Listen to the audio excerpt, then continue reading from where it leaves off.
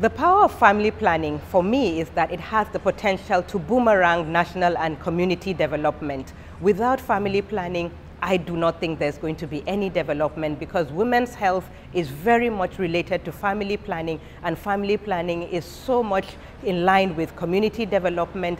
In my work, I have seen so many women that if not because of family planning, they wouldn't have been able to be where they are, they wouldn't have been able to advance their careers especially, and also contribute positively to the community as they are now.